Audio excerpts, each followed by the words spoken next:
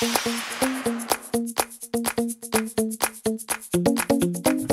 everyone, welcome to our channel. We're the Tiny Camper Gang. My name's Mike. I'm Nat. This is Max. And this is Catalina. And we will be going around the U.S. every weekend that we can to get new footage of all great places. There's more to come, so stay tuned.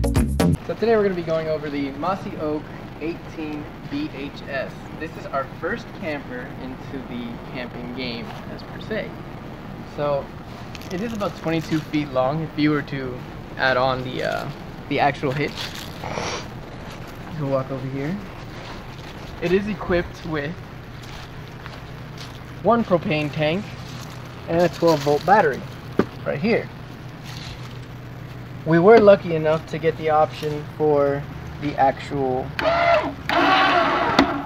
power hitch. As you can see, I already started to do some things just to make it a little better and safer for travel. This had a lot of play in it, so I decided to just add a couple straps down there just so it doesn't fly off.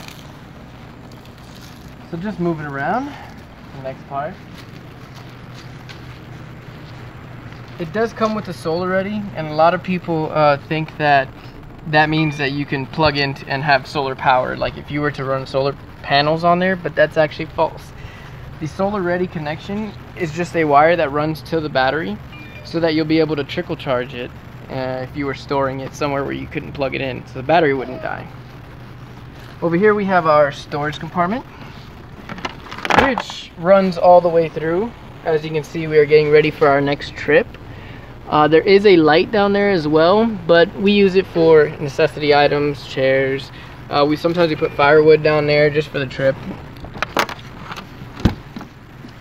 Over here we have our power awning with the LED light. There'll be more footage of that at nighttime with it all lit up, but there is a light that runs across there. It's like a bluish purplish type light, and it's really nice. This one is a actual power awning where you click the button and it comes out, pretty standard on most RVs nowadays.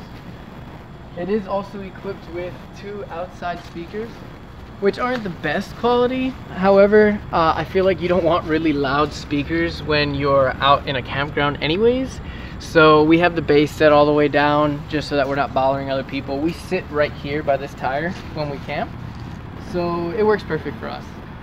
Over here you'll see the cooking vent where we have the hood inside, and you'll turn it on, and that is where your food will vent out from that you're cooking.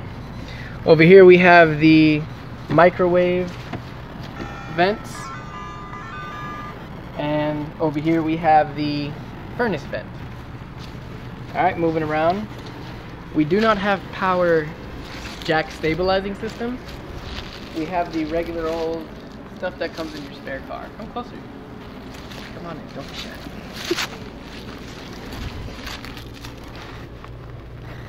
Then moving up to our lights, we have the 3 lights on top, which I've already double sealed with RV sealant just because they weren't confidence inspiring. They looked like they were cracking up, so I already went up there and sealed them up even more. I probably should do the same to these eventually, but they didn't look too bad, so I didn't bother with that.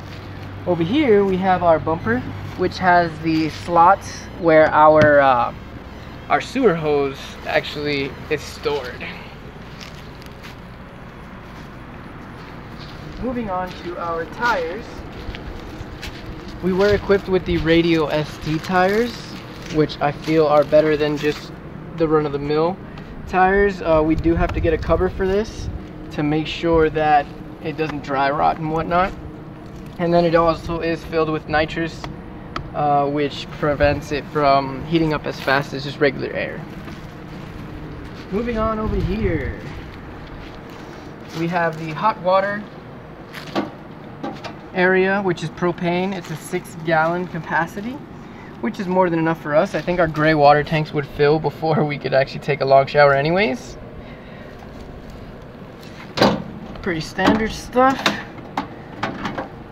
That needs some WD-40. Over here we have our cable TV and satellite input. We haven't used it yet because we have streaming services in there, and we are eventually going to want to get a Wi-Fi or signal booster that we'll install somewhere on the roof anyways for streaming. We do have our city water connection, which is located over here. Pretty standard stuff. We do have also the outside shower, which I was discussing with Nat not too long ago that it's actually going to be really convenient to have, simply because when we're washing the dishes, we could wash them out here, or if we need to rinse off our feet or something before we go inside, we could do that. And that'll prevent us from getting our gray water tanks filled up too fast. So down here, this is where the magic happens for the RV. You take a look. So this is our gray water and our black water holding tank levers. This being the black one, which it is pushed all the way in, even though it doesn't look like it in the video. And then we have our gray water pull valve right there. This is our little cap, which we twist that, and then we'll release gray first and then black at the end. Oh, actually I mixed that up. It's black first, then gray. Over here we have our electric connection. It is a 30 amp connection, and we have an adapter fitted just for the house while we're here parked getting ready for our next trip, so that we could run a regular house outlet to the RV to power things like the air conditioning or the TV to make sure that's all working good before we head out on our trip. This trailer is equipped with a slide. Essentially, it's not a very big slide, but it is for our dining area and whatnot, where we'll sit down and eat. Gives us a little bit more space so that we're not completely on top of each other, and lets her crawl around more places. So good stuff there. Moving around, you'll see this is the other side of our storage area. This door is actually a little bit bigger, so if you wanted to store bigger items, I guess they'd expect you to come over to this side. And that is pretty much the walk around of the outside of the RV. Eventually what I'd like to do to this is I'd like to add another propane tank somewhere around there. I know it's pretty hard to think where I would put that, but if you have any ideas, please feel free to comment and let us know. Otherwise we're going to be stuck with that one tank, and I don't want to be in the winter stuck with that one tank. Alright, specs on this trailer is go ahead and get a close-up on this sticker. Alright, so it says over here that our cargo capacity should never go past 520 pounds, which we don't have a single issue with that. A full load of water for us is about 216 pounds, about 8 pounds per gallon, by the way. And the weight of the trailer is roughly 3,430 pounds when it is dry. That means no water inside of the tanks.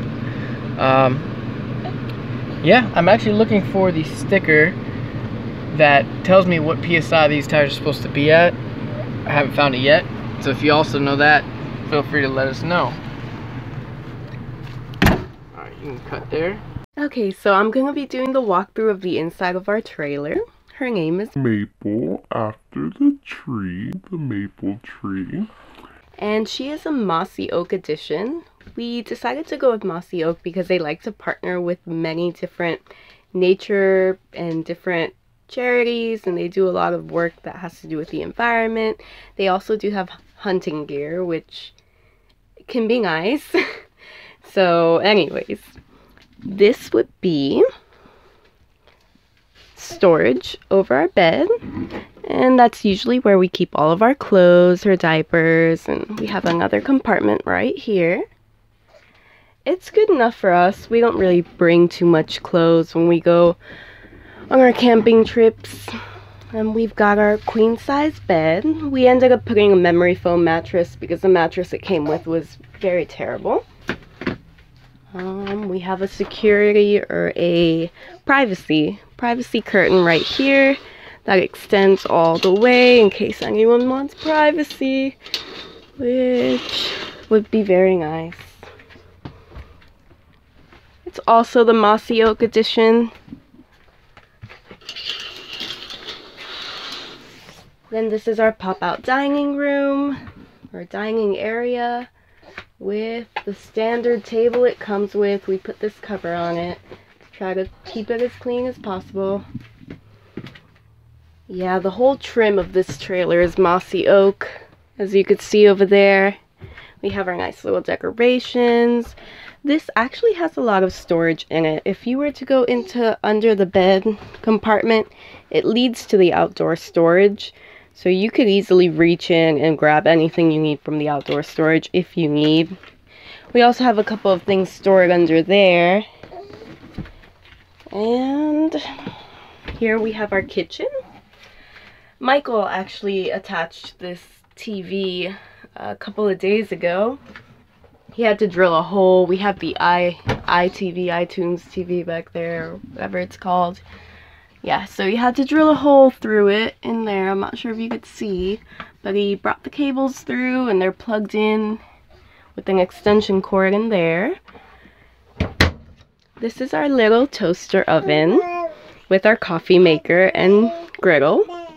We have yet to use it. We just got that. We have our sound system right here, which plays inside and outside. Yep.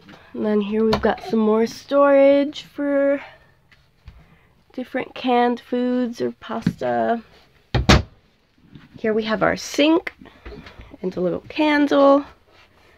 Then we've got our 2 stove burners, which are propane powered. Got more storage up here next to the microwave. Right there. It's usually where we keep all the baby's food and formula and all that. And then we have our microwave, which came with the RV. It's not too big, but it works for what we would use it. And then we have a little refrigerator, which is hard to open, but it works.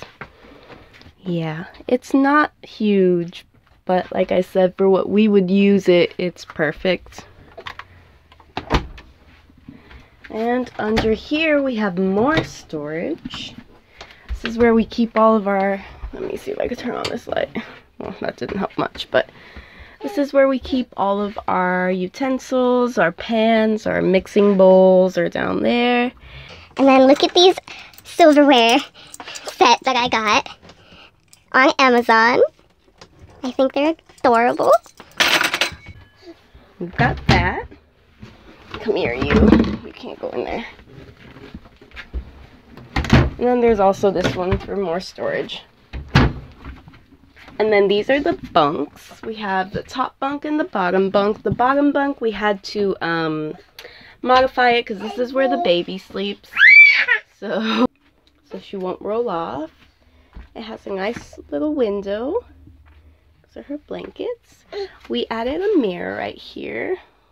Hi! Can you say hi?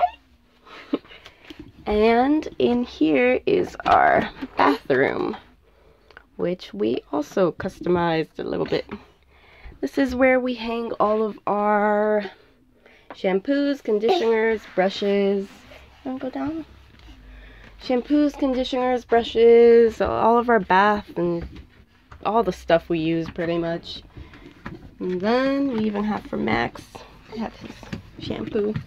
Have a yellow rug, the sunflower theme, that sign right there. 'Cause you never know who's gonna need to see that. And then all of our towels, we put that nifty little towel rack there. This is our tub. It's pretty small, but it works for what we're using it, which is for the baby, because she needs a tub to shower in. An adult wouldn't really fit in that tub. Well, they would, but it wouldn't be too comfortable. It has a nice little sunroof up there, so you could get some light. And of course, right here we have our vent, which is to air out for whenever we need some air in here. Yep. Let's hang this up right here. What are you doing? Careful. Come here. Come here.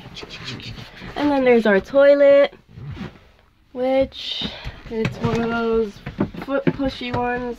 But yeah, that's our air conditioning. It's the same one they use in the bigger RVs, in the large RVs. So we've realized that when we turn this air conditioning on, it makes the entire camper super, super cold. so we can't really have it running for too long, and if we do put it on the lowest setting. So this also gives off heat, so for whenever we go out camping and it's chilly or cold, we would use it for the heat as well. And it's not the best when it comes for heat, but if we ever need to boost our heat, we also have a furnace, I believe is down there. Yeah, our furnace, and then if we turn that on, then the whole camper gets super hot, and that is what works for us. And yeah, that's the basic walkthrough of our camper. It's not the biggest camper, but it is perfect for us. We are not very big people, and we're a small family, and there's just enough space for everyone to be comfortable. So this is our tow vehicle, and I'll tell you why having a really good tow vehicle is important when you're towing an RV. So this is what's going to get you from point A to point B. You need to make sure you're checking all of your capacities. So this is a Jeep Grand Cherokee Eco Diesel 2018. So if you come on over, you'll see that I've done a couple things to it. So right there I've upgraded to a more heavy duty tire, a truck tire actually. These truck tires have a heavier load, they're more capable in any terrain, and they're just overall more effective. They do affect the gas mileage maybe by like half a mile per gallon for us, but overall it's not that bad. Alright, so let me tell you a little bit about this sticker over here, because I know you're all looking at it. So this is from the 7 Deadly Sins anime, so I thought it'd be a cool idea for every truck in my family, since we all do RVs, to have a different crest on there from the anime. So I have this one, which is Wrath, and that is the name of the Jeep. And when we show everybody else's vehicles, their tow vehicles, I'll make sure that I point out their stickers and where they decided to put their stickers. Alright, so as you can see, this is a 2018 Jeep Grand Cherokee Trailhawk with the Eco Diesel engine. Coming on in, I'm gonna actually go to the hood, so.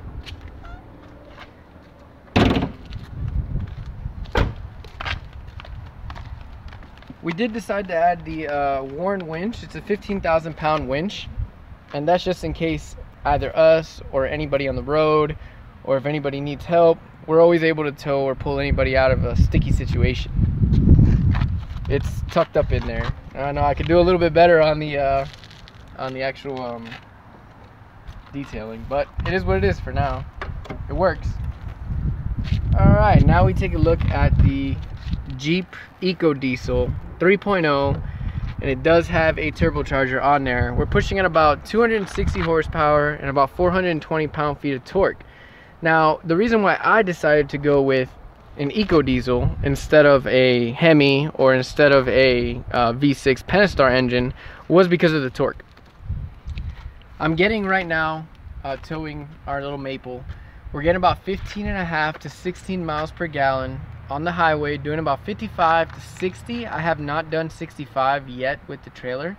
I'll probably keep it around 60 to be honest, just to be safe. And we'll see how it goes from there, because we're taking a longer trip down south in a couple weeks. So more to come on the miles per gallon that we're getting. Without Maple attached, we did a 9-hour trip down to South Carolina from Kentucky, and we got about 26.5 miles per gallon, and it was about a 10-hour drive. So we made it there on 1 tank of gas, which is outrageous for a vehicle of this size and this weight. It's actually really heavy. It's a really heavy engine. Yeah. Alright, so this is the actual tow hitch that I keep on there at all times, and I'll tell you the reason why I do that.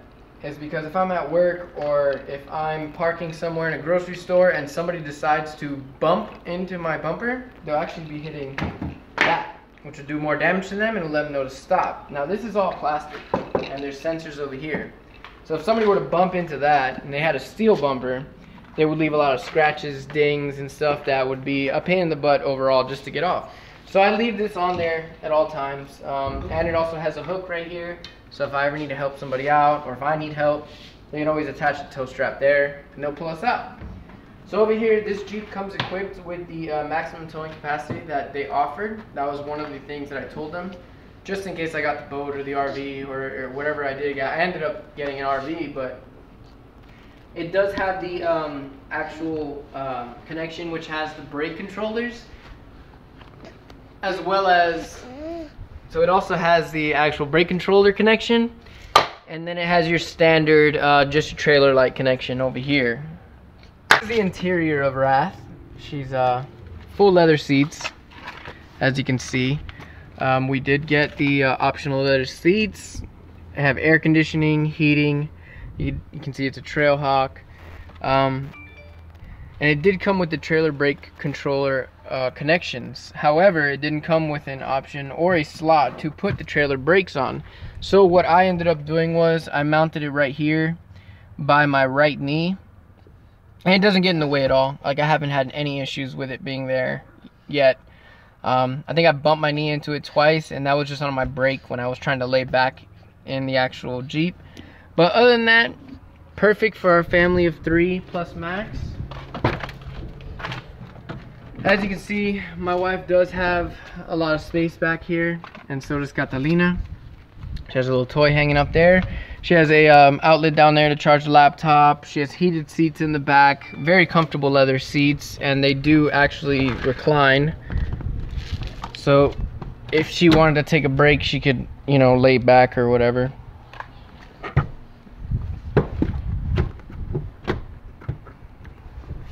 And then there's also USB chargers down there when she needs to charge her phone. One thing I want to do in the future to this Jeep specifically, just for the long trips that we're planning on taking, is add an iPad when Catalina gets a little bit older, so that she'll have entertainment with headphones and she'll be relaxed back there. Going over to the back, let's talk more about towing capacities with this Jeep, right? So this Jeep is rated with the 4x4 to tow 7,200 pounds. Now, our trailer only weighs about 4,000 pounds with tanks filled with water. That's the freshwater tank. However, that's not necessarily a cookie cutter number. Everybody should definitely check their payload capacity because it's different from your towing capacity. So if you were to look up this Jeep online, you'd see that it'll say like 7,400 for the 2-wheel drive and 7,200 for the 4-wheel drive, which is what we have. But payload capacity is custom to every single Jeep or vehicle that you buy based off of the VIN number. So if you come over here, I'll show you a little trick so you'll always know what your payload capacity will be no matter what vehicle you're in. So right here, this little sticker, as you can see over here, it says the combined weight of occupants and cargo should never exceed 1,050 pounds. That is our payload capacity.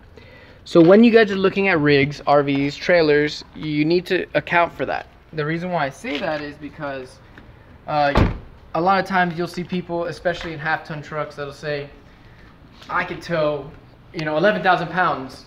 Your trailer means nothing, or whatever. Or this trailer's good. Or the salesman will say, you got 11,000 pound towing capacity, the trailer's only 7,000 pounds. You're good.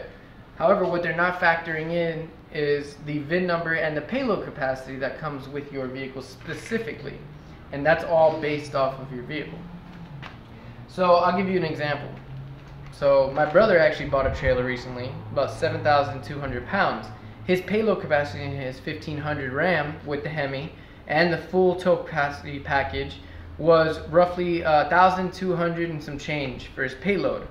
Well, once you factor in the tongue weight of the actual RV and the personnel and the cargo into this vehicle, he was like right below his limit. So he was safe, essentially, just like we are.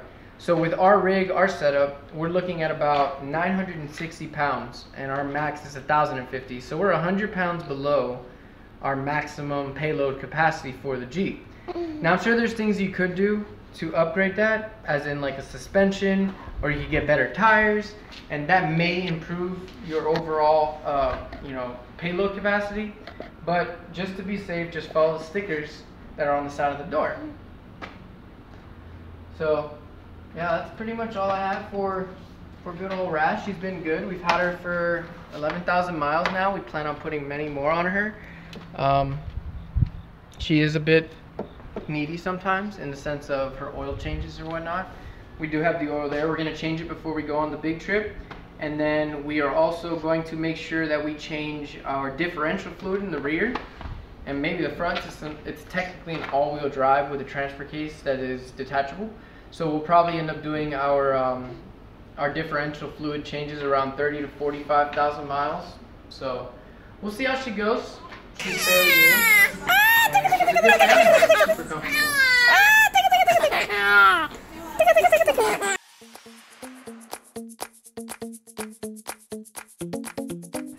Hi everyone, welcome to our channel.